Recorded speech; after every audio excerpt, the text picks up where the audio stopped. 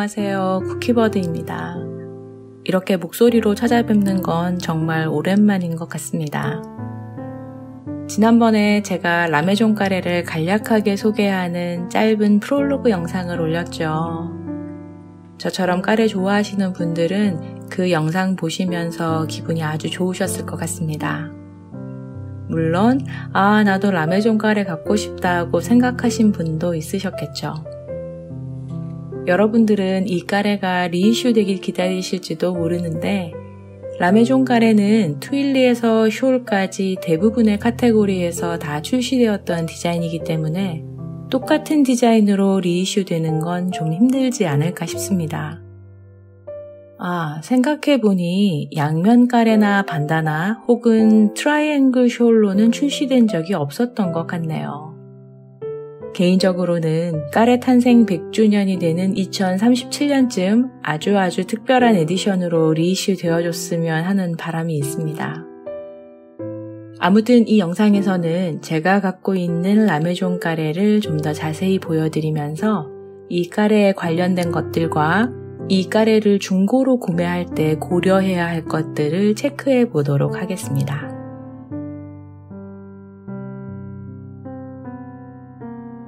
라메종데까레를 디자인한 작가님은 에르메스 카레 디자이너들 중에서도 대표주자에 속하는 피에르 마리입니다. 제가 알기로 피에르 마리는 가장 젊은 나이에 가장 짧은 시간에 가장 많은 까레 디자인을 출시한 대단한 분이세요. 만약 누군가 저에게 누구나 잘 쓸 수 있는 에르메스 카레를 추천해주세요 라고 한다면 전 아주 자신있게 피에르 마리가 디자인한 까레들 중에서 골라보세요 라고 대답할 거예요. 그만큼 피에르 마리의 까레 디자인은 디자인으로도 멋지지만 실제로 둘렀을 때 스카프의 아름다움이 훨씬 더 빛을 발하는 것들이 아주 많습니다. 오늘 살펴볼 까레는 그 중에서도 피에르 마리의 최고작으로 꼽히는 라메종데까레입니다. 사실 이걸 최고작으로 부르기에는 다른 작품들도 굉장히 훌륭합니다. 그런 점에서 피에르 마리는 굉장히 억울할 수도 있을 것 같아요. 왜냐하면 피에르 마리가 어떤 작품을 내놓더라도 이 라메종데까레를 넘어서기는 쉽지 않을 것 같거든요.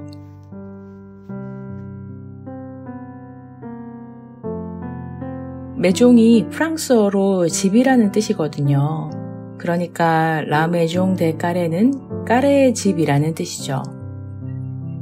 이 까레는 에르메스 까레를 좋아하는 사람이라면 누구나 한 번쯤 꼭 가져보고 싶어 하는 까레일 겁니다. 심지어 이 까레를 잘 두르게 되지 않더라도 이 까레를 아무런 이유 없이 그냥 보낼 것 같지는 않습니다. 그렇다면 이 까레가 왜 그토록 유명하고 인기가 많을까요? 그건 에르메스 까레가 만들어지는 전체의 과정을 이것보다 더 잘 담아낼 수 없기 때문일 것 같아요. 이 까레 한 장에는 메종 에르메스와 에르메스 까레에 대한 많은 이야기들이 담겨져 있거든요. 그래서인지 이 까레는 에르메스 실크팀에게도 매우 상징적인 디자인이었던 것 같아요. 에르메스에서는 지금 보시는 라메종까레만을 위한 별도의 홍보 영상을 제작하기도 했고 실제 이 디자인에 기초한 라메종데까레라는 온라인 샵도 운영했습니다.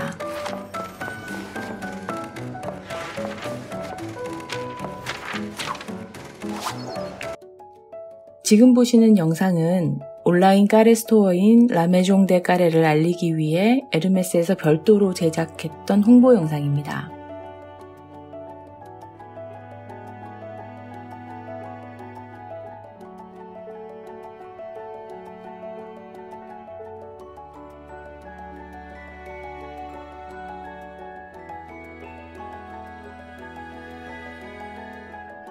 이 영상을 보면 당시 온라인 스토어의 레이아웃이 이 까레 디자인과 동일하다는 걸 바로 알 수 있죠.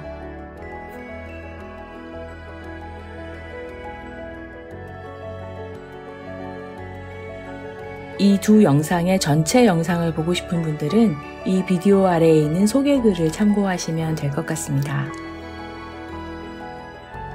아무튼 이런 맥락 때문인지 저 역시 에르메스 까레에 대해서 알면 알수록 이 까레를 다시 한 번 더 펼쳐보게 되는 것 같아요.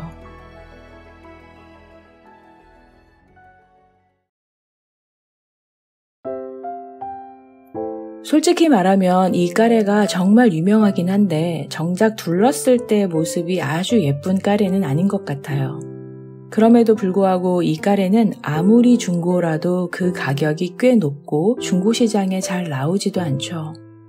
왜냐하면 라메종까레에 있어서만큼은 두르기 위한 까레를 넘어 소장용 까레로 갖기를 원하는 사람이 여전히 많기 때문입니다.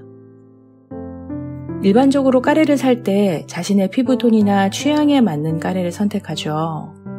그런데 라메종 까레를 고를 때에는 나한테 얼마나 잘 어울리는가와는 별개로 어느 컬러가 가장 예쁜가를 고려해서 선택하는 경우도 많습니다. 제가 갖고 있는 이 까레는 레퍼런스 넘버가 H002941S12입니다. 즉 컬러웨이 12번인 베이지, 오렌지, 베르 컬러의 라메종데까레입니다. 베이지가 유행을 타지 않는 무난한 컬러인데다 여기 보시듯이 해밍이 누아, 즉 블랙으로 되어 있어서 실제 이 까레를 둘렀을 때 까레가 말끔하게 정돈되어 보이는 장점을 가진 컬러 배색입니다. 이 외에도 당시 다양한 컬러웨이의 라메종 까레가 출시되었죠. 특히 2015년에는 에르메스가 직접 운영하는 첫 팝업 스토어 라메종데까레를 바르셀로나에 오픈했는데 이걸 기념하기 위한 360피스의 라메종데까레 바르셀로나 스페셜 에디션이 따로 제작되기도 했습니다. 이 스페셜 에디션은 바탕색 전체가 오렌지 컬러이고 집 안의 컬러는 화이트인 라메종데까레였습니다.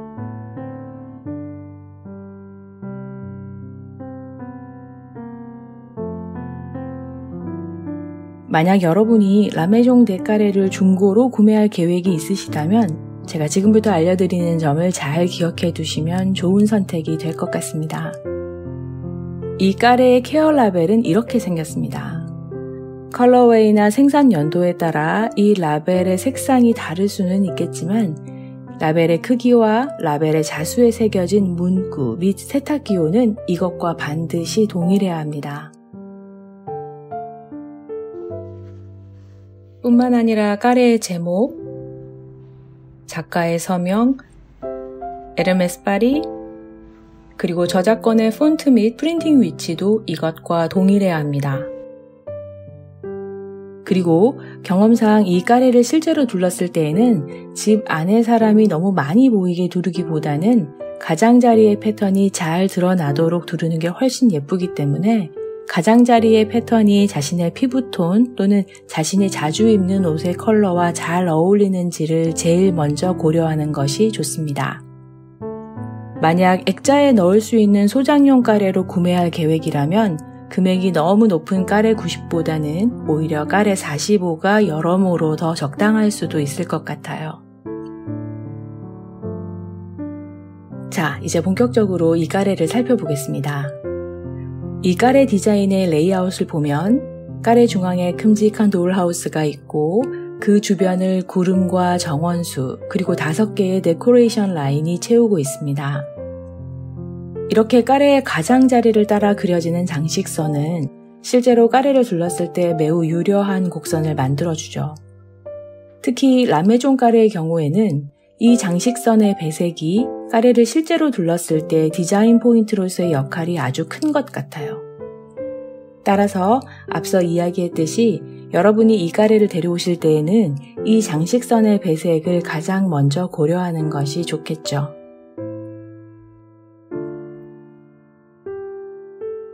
제가 이 까레를 처음 봤을 때 와, 이 작가 정말 천재 아니야? 라고 생각했어요.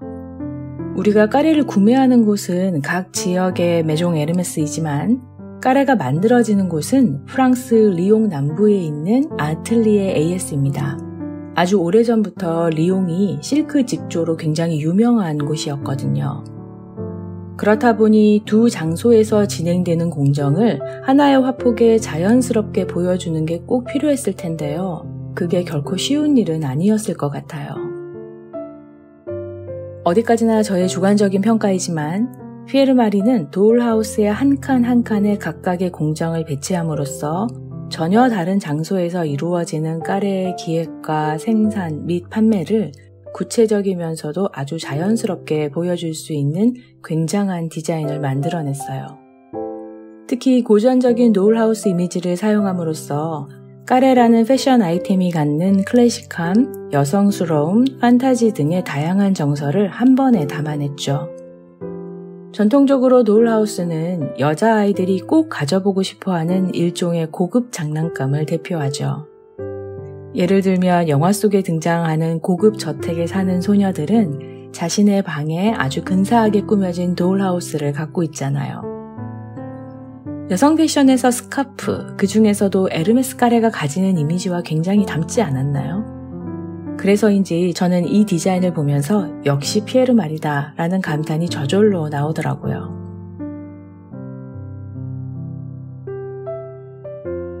라메종 까레에 있는 까레의 집은 에르메스 본점과도 많이 닮아 있습니다. 에르메스 본점의 루프탑 정원과 꼭 닮은 정원이 여기에도 그려져 있죠. 이 루프탑에는 본점을 상징하는 깃발 든 기수의 조각상도 있고 다양한 과실수와 식물 그리고 장식품들로 잘 꾸며져 있습니다. 그리고 이 정원을 관리하는 정원사들도 본점의 루프탑 정원사의 모습을 그대로 그려놓았습니다. 그런 점에서 이 집은 까레의 집이자 곧 본점이 될 수 있겠네요. 까레의 집 지붕 꼭대기에는 까레 이름이 크게 적혀 있고 그 아래에는 우리가 잘 아는 까레 상자와 포장용 리본이 그려져 있습니다. 매장에서 사용하는 리본에는 에르메스 파리만 적혀 있지만 까레의 집을 장식하고 있는 리본에는 에르메스 파리와 라메종데까레가 함께 적혀 있습니다. 이런 디테일도 아주 재미있는 것 같아요. 여기서 까레 상자에 대해서 잠시만 얘기할게요. 여기에는 보편적인 정사각형 까레 상자만 그려 있지만 매장에서는 훨씬 더 다양한 까레 상자를 볼 수 있죠. 요즘 까레 90 상자는 이렇게 생겼죠. 하지만 수년 전까지만 해도 까레 90 상자는 뚜껑이 바닥 끝까지 내려오는 이런 형태였어요. 그래서 상자가 좀 더 탄탄하게 닫히고 내구성도 더 좋았던 것 같습니다. 같은 크기의 상자 중에서 이렇게 생긴 상자도 있었어요. 뚜껑이 위아래에 각각 있는 듯한 모습의 이 상자는 바로 양면 까레용 상자입니다. 까레의 양면을 모두 사용할 수 있다는 점에 착안하여 디자인된 상자가 아닐까 싶어요. 그런데 언젠가부터 이 상자는 잘 안 보이더라고요. 까레 90 상자를 반으로 접은 듯한 크기의 직사각형 상자도 있습니다. 이건 45cm 까레인 가브로시용 상자입니다. 이 외에도 까레 90용보다 조금 작은 까레 70용 상자와 트윌리용의 원통형 상자도 있어요. 그리고 플리츠 까레와 캐시미어 로장지 역시 각각의 독자적인 상자 형태를 가지고 있죠. 라메종 까레의 이 부분과 이 부분에는 수많은 까레 상자와 트윌리 원통 상자가 쌓여 있네요. 이제 지붕 아래의 다락방으로 가볼까요? 다락방은 원래 보관해야 할 것들을 모아두는 곳이죠. 덕분에 그 좁은 공간은 늘 옛날 물건들과 신기한 물건으로 가득합니다. 어느 날 정리라도 하려고 하면 오래된 물건들이 선사하는 추억에 빠져 어느새 정리는 뒷전이고 아득한 시간 속을 꿈꾸듯 돌아다니기 일쑤죠. 에르메스 뮤지엄을 옮겨놓은 듯한 까레의 집 다락방에는 오래전 에밀 에르메스가 세계 곳곳에서 모아온 다양한 예술품들이 가득 차 있습니다. 이 예술품들은 오랫동안 까레 디자인의 주제가 되어오고 있죠. 실제 여기에 보관된 것들을 구경하다 보면 시간이 어떻게 흘러가는지 모를 것 같아요. 그래서인지 실제로 이곳은 아무나 들어갈 수 있는 곳은 아니라고 해요. 이 다락방 옆에는 정갈한 수트 차림의 멋쟁이 신사가 창문에 기대어 집 밖을 내다보고 있습니다. 제 생각에는 이 신사분이 바로 에밀 에르메스인 것 같아요.